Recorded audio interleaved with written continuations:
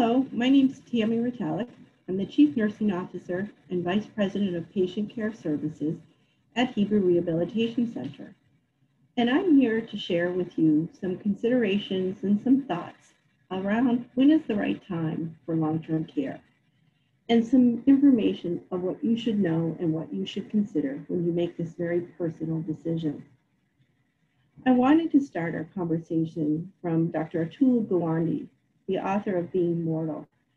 And his quote says, "Our most cruel failure in how we treat the sick and the aged is the failure to recognize that they have priorities beyond merely being safe and living longer." And I have found that the more time I spend in geriatric, the more important that this concept is. We find as people age, their ability to be autonomous and to have dignity far outweigh the safety risk. However, as family members, our loved ones are important to us, and we believe that safety is an important piece. So the goal of long-term care settings is to figure out that important balance between both the safety, but also honoring the autonomy and the dignity of our elders. When considering what matters most then to older people, certainly health is an important one. Family and other close relationships and the ability to continue to maintain those. Maintaining basic activities of daily living, and we'll refer to that. That is dressing, bathing, having meals, and then also remaining independent and enjoying leisure time activities, which is also meaningful and important to all of us. We find in our types of senior living that many people ask questions about, well, what are the choices? And they basically fall into these four categories.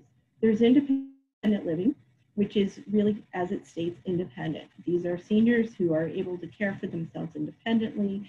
They're out in the community, and they decide to have independent living where they can be other seniors of similar abilities. Assisted living provides a little bit more support, still honoring the social component. Memory support offers more support for the memory issues.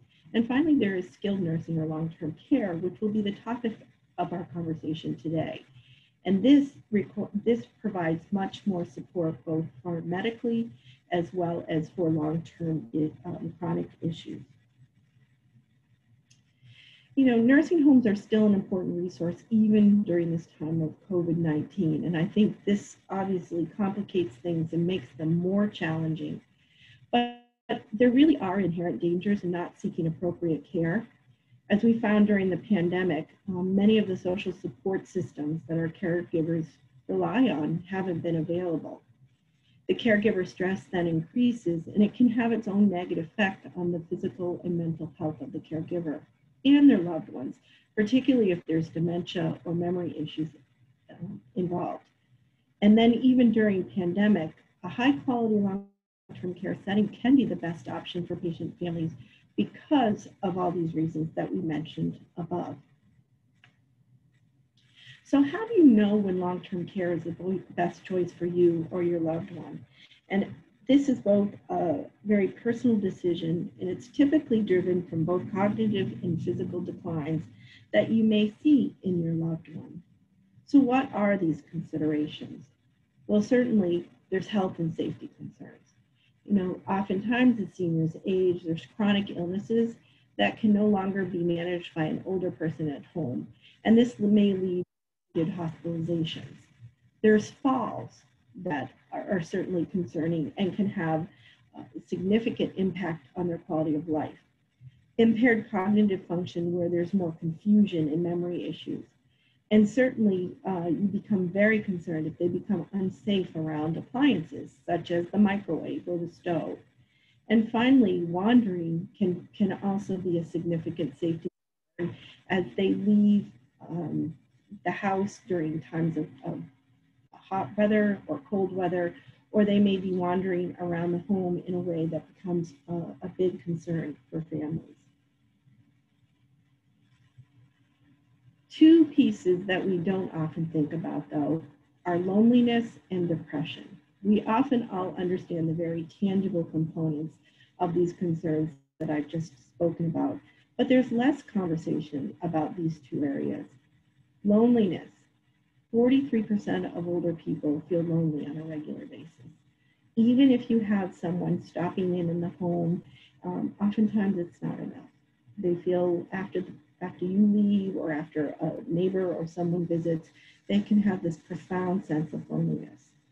Unfortunately, the mortality risk increases by 45% of those who recognize that they're lonely. And then interestingly, that loneliness is more dangerous than obesity and can be as damaging to health as smoking 15 cigarettes a day. So we consider that loneliness is something of grave concern when you're deciding whether or not long-term care is the right setting. Loneliness may also create depression. Depression affects more than 6.5 million of the 35 million Americans who are 65 years or older. And we often see late life depression that increases both the medical illness and further cognitive decline. Unfortunately, depression is the single most significant risk factors for suicide in the elderly population. And we do believe that as people are isolated, their depression could worsen, and certainly it is something that we all must consider when we're deciding what's the next best step. Now, long-term care certainly offers the medical model, which I think most people are very well aware of. It's around-the-clock, 24/7 nursing care. And there's a geriatric care team that's in place, and these team members work together to help make sure that they manage the medical conditions, but also as well as meet both the psychosocial needs of individuals, including the ability to address any cognitive decline. What is less known is that it is the responsibility and the commitment of a geriatric care team to make sure that each person in their care has an individualized plan. And these are really built on knowing one's life story. What are their needs? What are their abilities? And what are their interests? It is really important that we get to know the person, who they are, what they've done in their life, in order for the best care to be provided, in addition to the medical model. As an added benefit, one of the things that have proved to be most beneficial for families is that staff can continuously monitor individuals and pick up any subtle changes in their condition that might go unnoticed. If you are living with someone, even if you're living with them, if you do not have medical knowledge, it is very challenging to understand the subtle changes that, if picked up quickly, might prevent further decline or hospitalization that could go along with worsening medical issue. So as we always suggest is that the staff is there 24/7. They're able to pick up on these, and it is something to consider. But yet, even though those exist, we still realize that there's resistance to long-term care. And why is that? I think in all honesty, families picture what nursing homes used to be. But today, decades later, there's been decades of work done that we understand that long-term care environments are much more progressive. Not only is their physical appearance more home-like and less hospital or institutional-like, we recognize that they're homes, that it's about quality of life, and it's not just about quality of care. When people make the decision, which is often a challenging and difficult one, and they see the benefits of long-term care, we often hear, "I moved my mom because I couldn't take care of her, and I thought that long-term care was the last resort." But then we talk to them, and they often report transformations they see. They see that their mom or their father or their loved one is now able to participate and to socialize. And because of the efforts of the care team and surrounding them with the necessary support systems, we find that there's less disruption, less hospitalizations and emergency room trips. They're seeing more physical and social engagement in ways that was not possible in their home. And they begin to reestablish a patient-child relationship. We hear so often that the the strain of caring for a loved one in their home who has medical or cognitive concerns, or maybe both, the child begins to feel so stressed that their quality of their relationship can suffer. And when you allow the support systems to be around someone in long-term care, they feel they're able to be a son, a daughter again, and they're able to enjoy a very special relationship at that point. And what we like to say is that both people, both the senior and the child or a loved one, they all are able to get their life back. High quality long-term care focuses on what's possible and not what's lost. And what does that mean? Caregivers in long-term care have a real unique opportunity. They get to meet your loved one where they're at. They, in the beginning, do not know what their life story was. So when we look at a senior, we look at all the possibilities. We look at where they are presently and how we can build on that.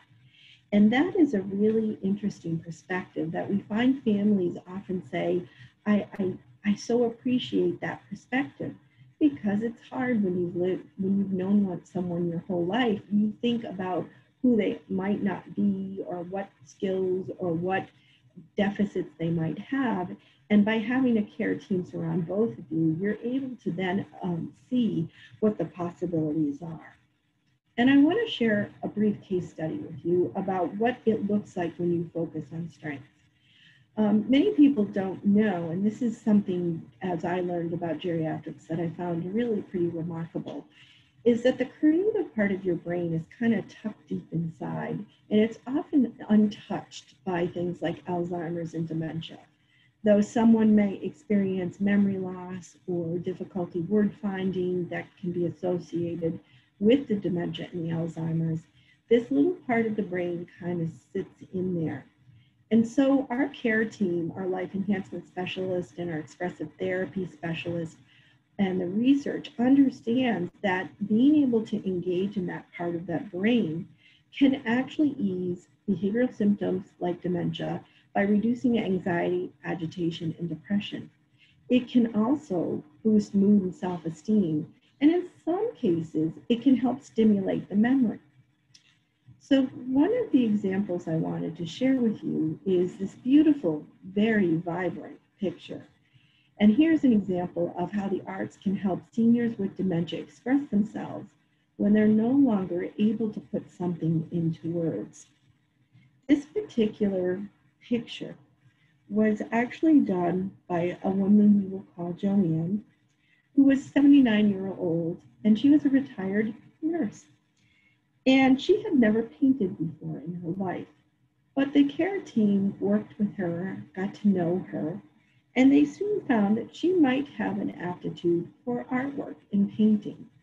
And so they worked with her individually at first, and they found that she could draw these most beautiful, vibrant paintings. And then she was slowly able to work within a group during a group art therapy session. Before long, Joanne, who had been a bit withdrawn, was able to also socialize with those in the group, despite the fact that she had word finding difficulty, despite that she had cognitive limitations. And the interactions that she was able to provide in that was very meaningful and powerful. And the family were then now being able to see how there was these strengths of something that she had never done before in her lifetime. So then this becomes an enjoyable situation where families can embrace this new skill, and Joanne can feel less anxiety as she's able to express herself through artwork, and she's able to establish support systems through others in her art therapy group. So the question becomes then, are you ready to consider long-term care? Maybe you think it is something that you need to follow further, and we certainly can help. What our long-term chronic care service provides is we're licensed as a long-term chronic care hospital, and we are able to give more comprehensive medical care because we have on-site physicians and geriatric specialists. We also have an on-site lab and pharmacy. In addition, we have a very comprehensive group of geriatric trained specialists in internal medicine, palliative care, psychiatry, neurology, physiatry, and it continues. We also have very state-of-the-art and professional rehabilitation services that include physical, occupational health, occupational and expressive therapists, speech and language pathologists. From an individualized approach, we're also able to support the emotional, social, and spiritual needs of our seniors by providing life-enhancing activities and certainly personalized nutrition services. Questions that you need to ask yourself is choosing the right living environment for a loved one. It's difficult, and the decision's not intellectual, but emotional. And we really encourage that if you're beginning to think this is something that you might need to consider, it's best to do that before a crisis happens. We really encourage people to take their time to be able to, even though it's in the time of COVID, there's often virtual tours, there's websites, there's people you can talk to, but to do it proactively so that it can be done in a thoughtful way and you don't feel that you're making this urgent crisis decision. So you assess the needs of your loved one. Are you sensing that there's more medical conditions that aren't able to be managed and you're starting to see that they may need to go to the physicians more and more often, or perhaps even trips to the emergency room? Are you concerned that cognitively there's further decline that has gotten you worried? And are you also worried that becoming withdrawn or isolated because of the minimal interaction they're able to experience within their homes? As I mentioned, when you're planning it, be proactive and plan early. And what we also tell people, it's not just about the quality of care, but it's also about the quality of life that is provided. Typically, when we've been pre-COVID, we encourage you to visit very much like a university campus or a college. They're all very different. But in this day and age in COVID, you certainly can provide a Zoom meeting and you can certainly get a feel for the environment. You know, what kind of feelings do you get from the staff you are interacting with? And certainly you want to ask questions, are the residents well dressed? Are they dressed during the day? And when your conversations are occurring, does staff feel happy? And do you get the sense that the seniors are foremost in their decision making? And do you get the feeling that the staff just really embraces the care of seniors? There are other criteria to consider. You know, what is their staffing model? And that again can be asked through Zoom meetings, virtual tours. You know, who is the medical team? What does that comprise of? How am I involved with planning? You want to be part of an organization that understands that the families are as much of a partner as the loved ones. What their programs are offered, and how will your loved one be physically, mentally, and socially engaged? What are their interests? And be open to other things that you may not even know that your loved one might like to participate in. And certainly, spiritual support becomes a big consideration for many of our seniors and their families. And you may want to know what possibilities are available for that as well. Safety during COVID-19, this is certainly one of the bigger questions that you need to ask, knowing that the pandemic is not going away anytime soon. Is the facility prepared? What is their infection control plan? Does the staff have access to required personal protective equipment? Are they trained? Are there testing policies in place for the residents and for the employees? Can the facility isolate people who may be infected? How do you screen for this? And how will my loved one be mentally and physically engaged, even in the time of social distancing or isolation? And lastly, as you're thinking proactively in whether or not long-term care is the right decision, there are different ways that long-term care can be paid for. Certainly there's private pay, but there's also Mass Health and Medicaid. Oftentimes there's an application process in place that needs to be done. So being proactive, if that is in researching it and understanding that process, is an important step as well. And then finally, there's long-term care insurances that have different requirements. Being able to research them in advance and understanding what those requirements are in a time of non-crisis is certainly a much better way to make this final decision. There are resources that we provide for you should you have other questions. As we said, we know this is a difficult decision to make, and we encourage you to be thoughtful about that decision making and encourage you to consider some of these additional resources. I want to thank you for your time, and I do hope that you are able to have the space and the pre-planning necessary to make the decision that best fits you and your loved one's situation. I want to thank you for considering and thinking about how long-term care can be a bridge and an important support for your loved one during these most difficult times. Thank you and have a nice day.